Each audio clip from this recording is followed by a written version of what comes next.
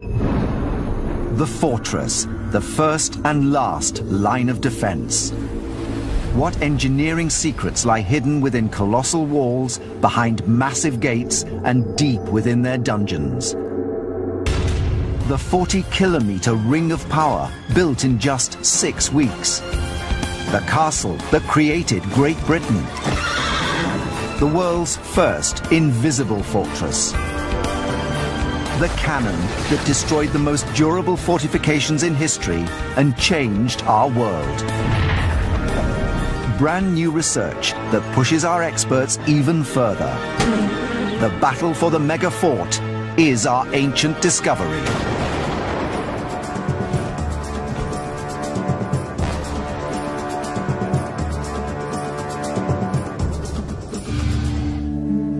The colossal walls of history's mega forts still stand, hundreds, even thousands of years after they were built.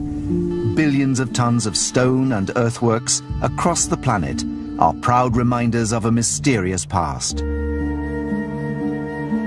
So too the stories of the men who built them and tried to bring them down, who created nations and ultimately our world today. To discover them, we must journey back to a time when men fought and built to dominate an entire world.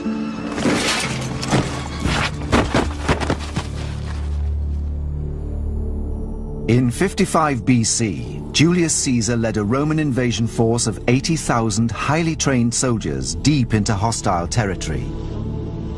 He wants glory. Glory is the great vote winner in Rome. And he also wants money. He wants loot.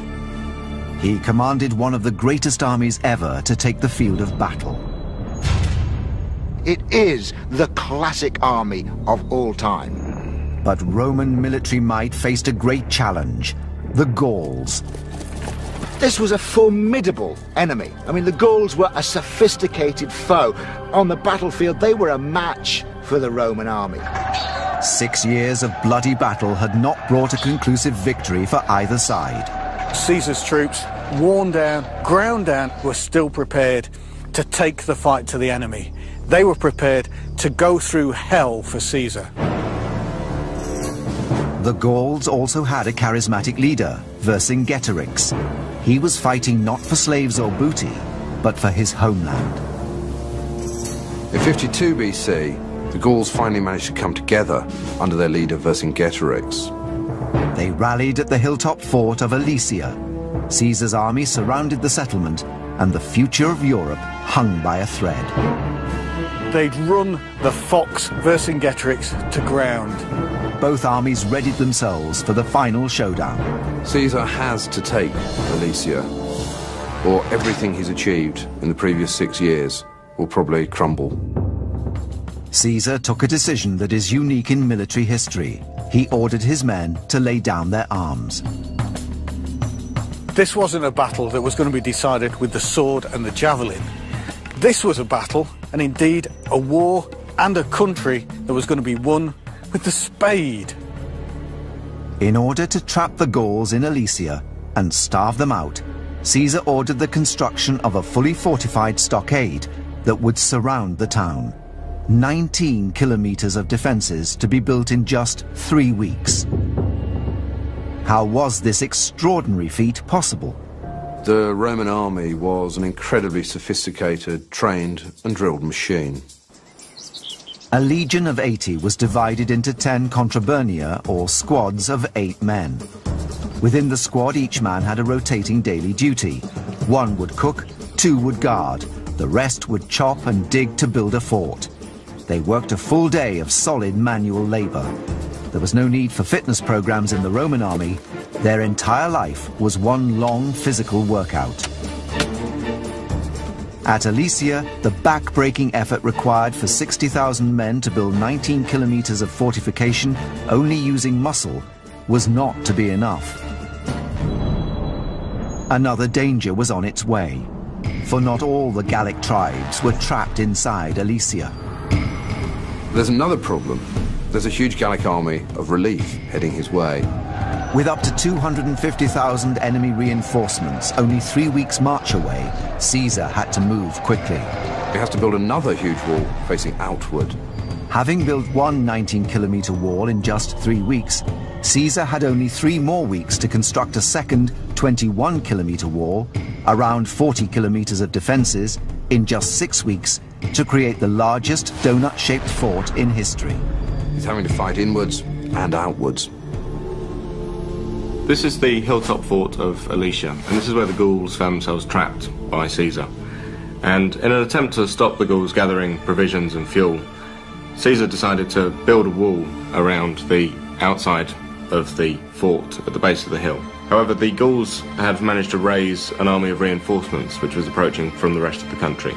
And so to defend against this, Caesar had to build a second wall, a contravallation which went around the first wall and effectively barricaded himself in between these two walls. And it's from here he successfully managed to defend the world's one and only ring-shaped fort, with enemies on the outside and enemies on the inside. A Roman fortification was more than just a wall.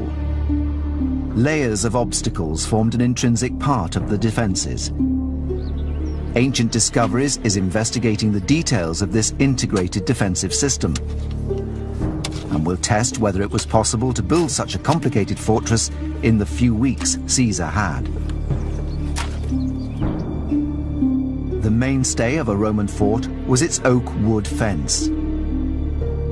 Damien Goodburn is a leading expert in ancient wood construction.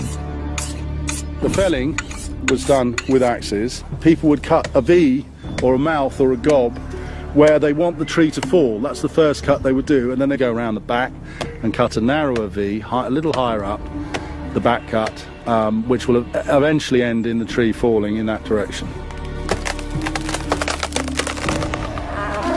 The next task is to make the stakes that form the wooden walls, known as a palisade.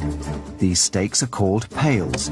To make pales at speed, the Romans didn't use saws. They split the timber by hammering in tapered iron spikes. The split timber is quicker as long as you've got reasonably suitable material. But a Roman fortress was more than a wall. When you were building a castle, the objective was to put as many stumbling blocks in the way of the enemy. So you would start off, for instance, by building ditches around the outside. John Naylor is working with a team of experimental archaeologists. Today's test for these men is to try and build a section of palisade and trench the way that the Romans would have done it. We're trying to work out just how much this section of 8 men can do in a day. John can then calculate whether Caesar's 60,000 men could have built 40 kilometres in just 6 weeks, with the tools and equipment available.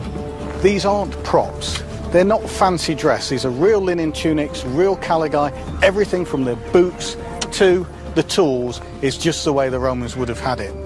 So this is a serious attempt at a reconstructive experiment. Experimental archaeology at its best. We've got our 2 trenches and a wall. This layout is specifically designed to stop the enemy being able to approach that palisade. Palisade on its own, a man could stand on his horse's saddle and jump over. You need the trenches to make it all work. But that trench at 1.5 metres, 1.5 yards, it's a difficult jump, and a jump that a horse isn't going to like to make. Onto this. This is deliberately sloppy, soft. This berm is unsteady to land on in between. You try and jump from one into that middle berm, you end up in one of the ditches. Of course, a horse is not going to land on such a narrow gap as this. On into the second trench. This one's finished, it's full size, and it's already starting to fill with water. The trenches and mounds were further defended with sharpened stakes 2 metres long. By heating them, they get much, much harder. As hard as iron. These are good improvised spears. Stakes like this long, sharp at both ends, Caesar ordered to be placed into pits about a yard deep in a sort of checkerboard pattern in front of the defences. Then he got even more devious. In front of these, he got small iron spikes. These he put in shallower pits, maybe only 7 inches below the surface of the earth, then ordered that brush would be piled over the top. The Gauls came running along, plunged through the brushwood, and these spikes went through their feet. They were pinned in front of the Roman walls where Roman archers could easily finish them off. Hideous, nasty, very effective. My style of warfare. As the sun sets on Alesia, 4 meters of fully fortified palisade are in place. We've got trench, berm, trench, bank, stakes, palisade. There's no way I'd want to attack that. Allowing for constant skirmishing and injury, the test gives an indication of how long it would have taken Caesar's men to do the job. The answer is an incredible 5 weeks and 5 days. The fort was fully erected before the enemy reinforcements arrived.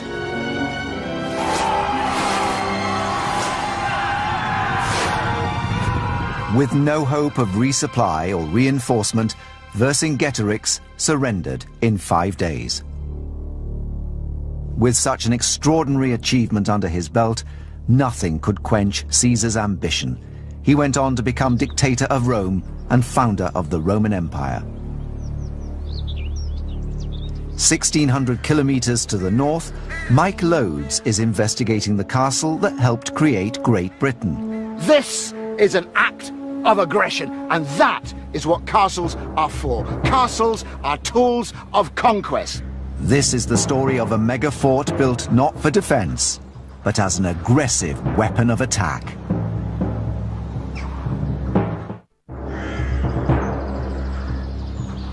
The medieval British Isles were dominated by violence and aggressive conquest,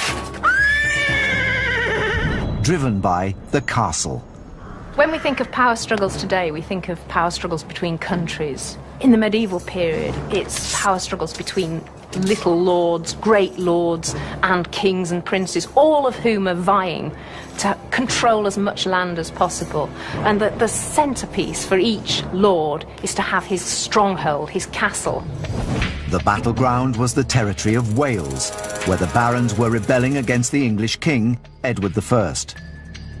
Edward I was probably one of the first truly great warrior kings, and his whole reign really was, I think, defined by the fact that he was constantly at war. Many of the barons were fighting 2 wars, one against the king, the second against the other barons. One of them built a magnificent castle at Caerphilly. This is Caerphilly Castle in South Wales, and it's a fantastic castle. It's a classic medieval castle. It was built for a man called Gilbert de Clare, who was a powerful baron in 13th century Britain. Now, 13th century Britain is a very turbulent place. Everyone's land grabbing and making their alliances. Gilbert de Clare was a power player. His big enemy, though, was his neighbour, Llewellyn ap Griffith. What Gilbert de Clare did is he put this castle slap in the middle of Llewellyn ap Griffith's lands and said, if you think you're hard enough, come and get me. This is an act of aggression, and that is what castles are for. Castles are tools of conquest. The castle built by Gilbert de Clare was a revolutionary masterpiece of military planning. Its ability to embed itself deep into enemy territory obviously depends on its ability to defend itself. And here you can see that classic castle defence of the moat. The moat makes it difficult to get siege engines up to the walls. The moat makes it difficult in many ways, and you can see there is this revetting, this sheer stone wall on either side of the moat. So if you do even get men in there to try and make an escalade up it, they're like ducks in a barrel and they can't scramble out quickly. This is the first moat. This, of course, is a drawbridge. And if you're attacking, this is going to lift up, and I'm leaving you there, and I'm getting to safety over here. Even if Llewellyn ap Griffith's men could get across the moat, further pains awaited them on the other side. There are aspects of Caerphilly's defence that are as old as fortification itself. Things like these bastions, these buttress towers along the wall here. And what they do is not only do they strengthen the wall, but by jutting out like that, they give you enfilading. So with bows, crossbows, with spears, whatever weapons you've got, you can shoot across the line. So somebody coming up to that wall, there's no safe spot for them. Everywhere along that wall, there's somewhere where you can shoot at them or hurl a rock at them. And if Llewellyn ap Griffith's men could avoid the arrows, if that happens, then this great iron-shod portcullis will come crashing down to bar your way. within these heavy fortifications, the inner heart of the castle was a place of security. Castles are not just about attack and defence, they're also for living in. All around this big open space would have been stables and huts for the workmen, for the blacksmiths and farriers that kept everything going. Even in the midst of peace, every precaution was taken in case of war. You cannot have a castle without a spring, and this is the well going down to a natural spring. You must have a water supply that cannot be poisoned. Otherwise, it doesn't matter how thick your walls are, you cannot withstand a siege. They could last out here for months. But Mike's investigations have revealed a potential problem. At first glance, there seems to be a weak point in the defences. It's a universal feature of castles that they have very, very thick walls. And what you don't want is you don't want where your arrow loop is to be a weak section of wall, because it would be a very thin bit of wall there, and the enemy would know to aim their siege machines, their great big boulders from their trebuchets, to come crashing into these weak spots. The trebuchet was every castle's enemy.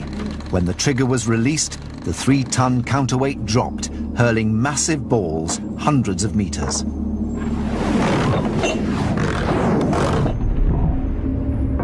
These missiles were easily capable of destroying any weak points in castle walls, but the castle engineers found a solution.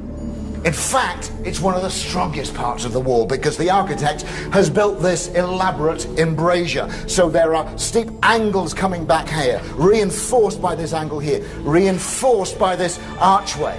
The consequence of that makes it very difficult for me to shoot my bow. I can't shoot a longbow in here, because to shoot a longbow, I need that much room. To pull up a strong bow, I need to be able to move it like that. The longbow is too big to fit into the embrasure, the gap designed to reinforce the arrow loop. So the archer with a longbow is having to shoot this far away. Castle defenders had to be as good with their weapons as their engineers were at design. And there were other mysteries. On the outer walls of Caerphilly are curious holes set at regular intervals of about a metre. These holes supported a wooden structure, the hoard, that overhung the stone walls. In the Middle Ages, these planks would lift up and the soldiers would be here ready, and they would be crashing down these great boulders onto the heads of anybody brave enough to get to the base of the walls.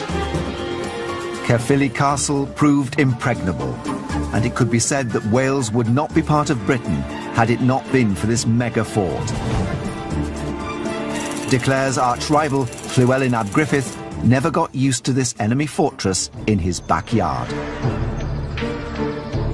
Caerphilly was never taken. Caerphilly was here stamping its mark in the landscape. In fact, Llewellyn ap Griffith was so angry about Caerphilly, he was so angry with Gilbert de Clare plonking this castle in his lands, that when the young Edward I came to the throne, Llewellyn refused to pay homage, and that kicked off the Welsh Wars. That's the snub that made Edward I come into Wales and build a chain of castles. Using the kind of design seen at Caerphilly, Edward I stamped his authority over the land of Wales. Within 10 years, this proud independent country had fallen to the English. But the great thing that he did was to ensure that this wasn't just an ephemeral campaign against the princes, which is what had happened in the past over and over again. He was there to stay. And this was the start of unification that led to the creation of the present-day United Kingdom. However, megaforts were not always symbols of power and aggression. Sometimes they could be quite the opposite. This extraordinary landscape conceals one of the strangest and most secretive defense systems ever devised. When the locals were faced with danger, they simply melted into the ground, leaving no trace. Ancient Discoveries is investigating a defensive construction that would not look out of place in a futuristic science fiction film.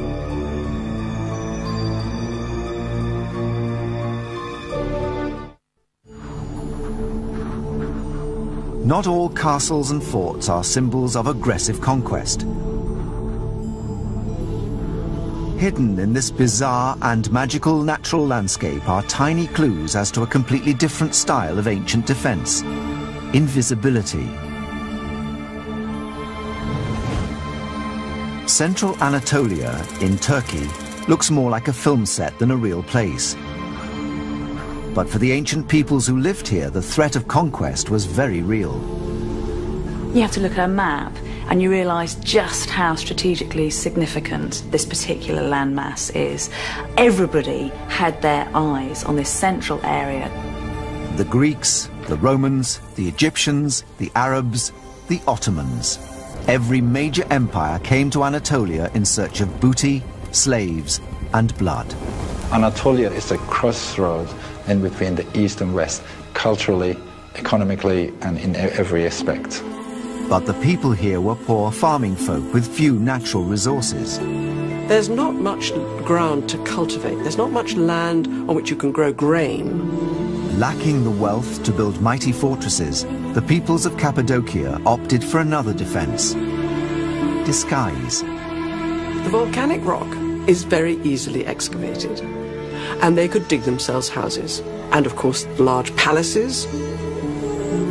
These palaces and houses were excavated over thousands of years, from 5000 BC right through until the present day. Even now, people still make their homes in them, 7,000 years after they were first dug. This complex is the longest continuously occupied fortress in the world. And in times of peace, these tunnels were used to live normal lives. They started to organize their stables and the places where they could cook, and the kitchens and the wine cellars. But they remained alert to danger. From their high vantage point, known as the castle, the people could retreat through a 50-kilometer-long network of tunnels and disappear. The immensity of this labyrinth was just one attribute. The Cappadocians had subterranean treasure rooms, vaults where they kept their valuables. And attackers often couldn't even get into the complex because entrances were invisible, camouflaged against the rest of the mountainside. It would have been very difficult to attack them. The entrances were not very obvious. There was no way people would know that there was such a mass of underground connections. They wouldn't have known that there was any wealth. The people could hide in these structures. They turned disguise and deception into defense. Meanwhile, across the globe in Central America, ancient people turned the tactic of deception into aggressive counterattack. Around 600 AD, the Mayans developed an unusual way of defending their own mega-forts.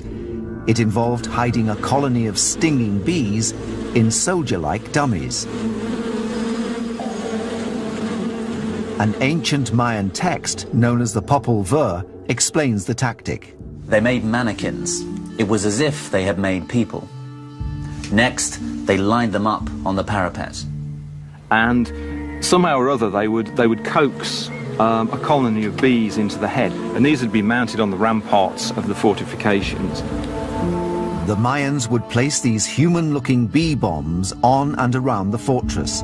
The idea was that an attacking army would come charging in, and when they swiped at the dummies thinking they were Mayan soldiers, the bees would get nasty. As soon as, of course, they hit it, it should shatter, and then all the bees would come out. When they get aggressive, they don't differentiate between anybody.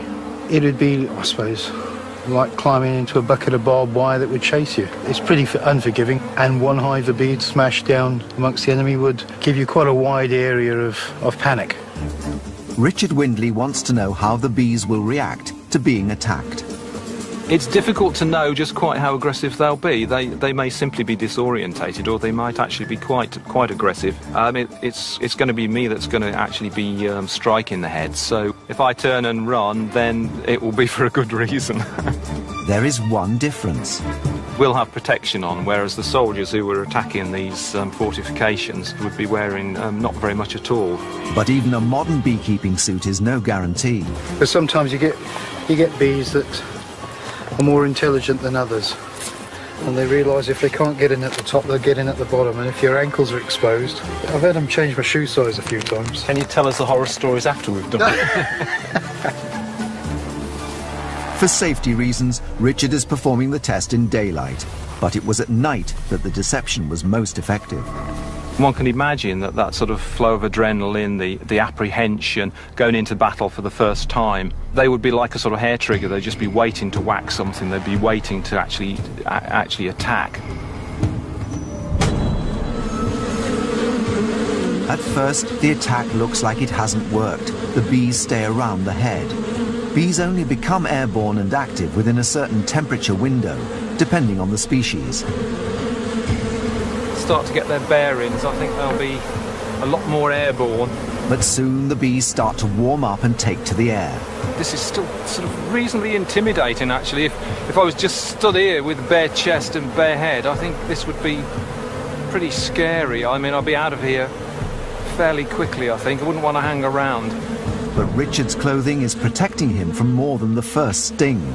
Of course, once one of these things has stung and that scent gets into the air, then the whole thing will wind up and they'll get more and more aggressive.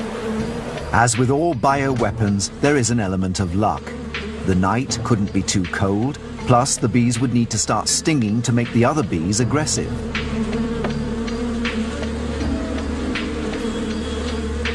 That being said, any defense is better than none, and the bee-filled dummies would have complemented other more traditional methods of defense.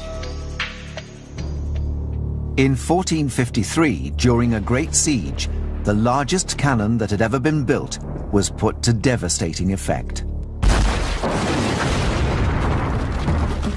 It was commissioned by Sultan Mehmed II to destroy the walls of one of the largest and most durable fortresses in history, Constantinople. To understand why the great Sultan went to such lengths in his efforts to take the city, researchers are piecing together evidence that stretches back thousands of years to the empire of the Romans. In 300 AD, Rome was ruled by one of history's most celebrated figures, the Emperor Constantine. What set Constantine apart from earlier emperors was his conversion to Christianity. Constantine stamped Rome onto Christianity and stamped Christianity onto Western Europe.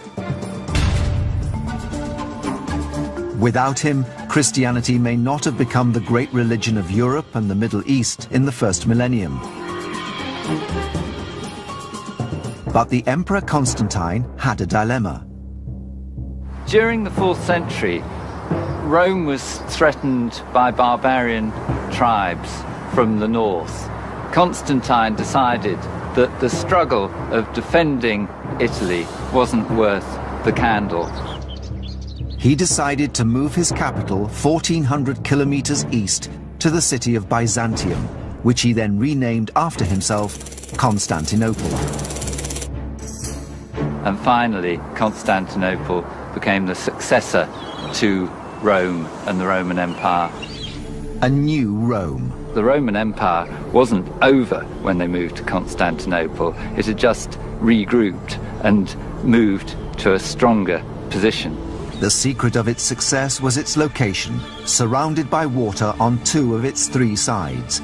But the new capital had one strategic flaw. On its rear side, it just has this very flat, undulating country. So what the Byzantines have to do is they have to develop massive, monstrous walls in order to protect themselves. A large inner wall provided elevation from which to shoot arrows, larger catapults, even cannon. Beyond this, moats and lower walls provided further lines of defense. Nick Hall, Keeper of Artillery at the Royal Armouries, has travelled to Turkey to examine this impressive construction. By the addition of a moat and subsidiary walls, as we have at Constantinople, you've got defence in depth with a very good chance, as long as you've got enough defenders, of keeping the enemy at a safe distance. and between each wall was a gap called a peribolus. If attackers could make it past the first wall, they were then caught in a killing zone, trapped between the two cliffs of stone. Constantinople was a wealthy and tempting prize, but these walls were so dominant and defendable that no army was able to capture the city for over 1,000 years. If the forces were evenly matched and there was plenty of food within the city, it could hold out practically forever. But by the 15th century, hundreds of years after the fortifications were constructed, the world was a very different place. A new emperor, Constantine XI, was on the throne of the city and the empire. But to the south and east, a new religion was growing in power: Islam. Islam had conquered most of the lands around Constantinople, leaving a tiny island of Christianity surrounded on all sides. They had managed to encircle it. They controlled all the eastern coast of the Bosphorus. They controlled the hinterland in the west. They could put a complete cordon around the city. Constantinople was the last Christian outpost in the East Mediterranean. Among the tribes that had been converted to Islam were the Ottoman Turks. The Turks were a Central Asian tribe that, due to infighting and rivalries and population pressures, expanded to come west, finding the borders of the old Roman Empire. The leader of the Turks in 1450 was Sultan Mehmed II. He'd formed the idea that Constantinople would be the crowning glory of his sultanate, and he wasted no time in preparing in his mind how he would go about this great undertaking. Mehmed was not to be underestimated. Being dynamic, aggressive, enthusiastic, ambitious, he was obviously going to get into action as soon as he'd gathered his forces. He could also tap into the Islamic concept of jihad. Islam is an expansionist religion. That was the message of the Prophet Muhammad, to go out and spread that word, just as Christianity is an expansionist religion, sending missionaries all over the world. He sincerely believed it was his duty as a good Muslim to take the Christian city of Constantinople. Mehmed began preparing for war. He wasted no time preparing his huge army. Behind their walls, the tiny Christian population of Constantinople watched helplessly as thousands of Muslims rallied to the call to arms. There was a sense of impending doom. The attack was coming soon, and they didn't know if they would be able to resist it, despite their splendid walls. And this was Mehmed's problem: how to breach walls that history had shown to be unconquerable. The ambitious and ingenious Sultan turned to new technology: the cannon. What Mehmed the Conqueror did was he employed a Hungarian gun founder called Urban. Urban proposed using a new Western technology, the mega cannon, also known as a bombard. Building a bombard was a major undertaking. It was right at the limits of the possibilities of late medieval technology. The technical skill required was extremely high. This was a new weapon and a very important one, but the size of the cannon was critical. This was in a new league. It was a different category of weapon. It was something so ginormous that they didn't know how to defend against it. Mehmed had commissioned not just any bombard, but the largest one the world had ever known. Ancient Discoveries is conducting a unique experiment with this historic cannon. Nothing like it has been fired for hundreds of years. Our experts will recreate the explosion that changed the world.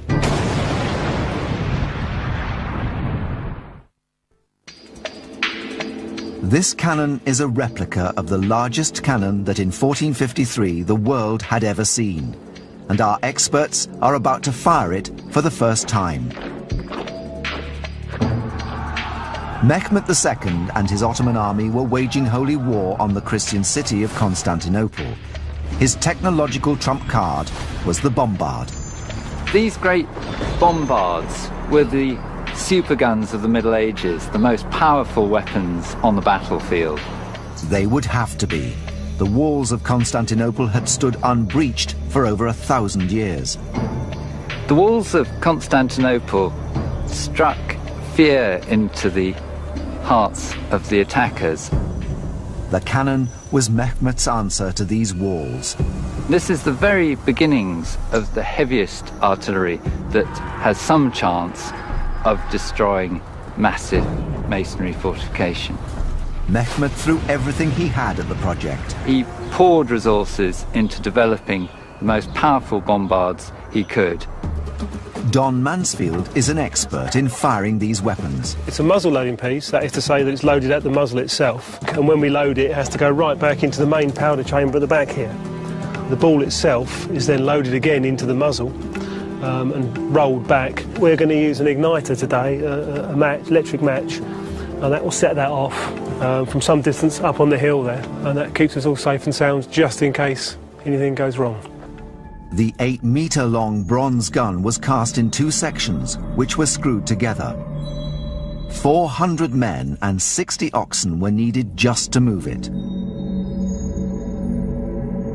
On the day the cannon was to be tested, no one knew the impact it would have. A witness to the siege, named Dukas, described the mood in the camp. Public announcements were made to advise everyone of the loud and thunderous noise which it would make, so that no one would be struck dumb by hearing the noise unexpectedly, or any pregnant women miscarry. The immense weapon could hurl stone balls weighing up to 700 kilograms over 1.5 kilometers. These things were so massive, and I think always had such an awesome power, just from their visual bulk and mass. Thus the cannon was a weapon even before it was fired, a psychological one. Mehmet's bombards alarmed the defenders of Constantinople because they'd never seen anything like it before. But its true power was only realized when it let rip. It was a new technology. The Byzantines had no answer to it. But has the power of the gun been exaggerated over centuries of storytelling? There's only one way to test this: to build one and fire it. I'm extremely excited because I love the sight of firing old cannon, and this is one of the most interesting ones to replicate. It'll be dramatic, it'll look powerful, and I think we'll get some sense of what it was like to be at the siege of Constantinople in 1453. It's been hundreds of years since a cannon like this was actually fired. This really is a first. It's an amazing piece of experimental archaeology. Exactly as 500 years ago when it was brand new, no one today knows how it will behave. Every time it was fired, he was afraid it would crack because the force of gunpowder required to throw this absolutely enormous cannonball that was bigger than anything anybody had ever seen. And the fact that it could be thrown such a long distance, that meant that it was a really invincible power. Ancient Discoveries has built a reinforced concrete wall 90 meters from the muzzle. The strength wall is scaled to provide an excellent comparison to the damage the real gun would have inflicted 500 years ago. In 1453, the fuse would have been lit with a live flame. Today, explosives expert Sidney Alford is using an electric spark to ignite the cannon at a safe distance. The team retreat out of the quarry. Okay. Firing! 3, 2, 1. The cannon blasts with unbelievable power. The accuracy and power are devastating. A meter-wide hole is smashed in the wall, and circular shock waves spread out from the point of impact, weakening the rest of the structure. The stone ball itself is smashed on impact, causing debris to fly back 15 meters. It was only a question of time before one great cannonball went in, really smashed a big hole through which the invaders could climb. The modern test echoes the original violent explosion, witnessed by the writer Christopoulos. There was a fearful roar at first, and a shaking of the earth beneath and for a long way off, and a noise such as never was heard before. Then, with an astounding thunder and a frightful crashing and a flame that lit up all the surroundings and then left them black, the rod, forced out from within by a dry, hot blast of air, violently set in motion the stone as it came out. And the stone, borne with tremendous force and velocity, hit the wall, which it immediately shook and knocked down, and was itself broken into many fragments and scattered, hurling the pieces everywhere, and killing those people happening to be nearby. But Nick Hall wants to collect scientific data about the true power of the impact. Because a cannon like this has never been fired in our lifetime, this experiment is invaluable for ballistics experts and military historians. White stakes are set up directly in front of the cannon mouth at precise 50-centimetre intervals, so that the exact speed of the cannonball can be measured. If we measure the speed that the ball is going, we can weigh it. We'll then know the energy in the projectile. We can scale that up to give an idea of the exact power of Urban's bombards at the siege of Constantinople. The cannon is loaded for a second time. Again, the explosion rocks the quarry. Again, the accuracy is exact, and further damage is inflicted on the Constantinople test wall. But can it be measured? The ball destroys the sticks at a rate of 1.2 milliseconds per 50 centimeters. The mathematical formula for energy of a projectile tells us that a ball weighing 45 kilos and moving at 260 meters per second will smash into its target with 1,521 kilojoules of energy. This is greater than the energy delivered by many modern tank shells. This is a real vindication of medieval technology. With careful placement of his cannon, Mehmet brought the city of Constantinople to heel in just 8 weeks. The fall of Constantinople in 1453 is a tremendously significant event. History was changed forever. An Islamic sultan had captured the prize of Christianity and stood on the steps of Europe. The conquest of Constantinople became a blueprint for the way that the Muslims would attack major centers in the West. And of course they were going to be attacked again and again and again. And if they could have conquered all those cities, they would have imposed Muslim rule. And what happened to Constantine and the city itself? He died in the fighting. So he went to his death defending the city, and that was a martyr's, the cause of the martyr, and he gave his life for Christianity and his city.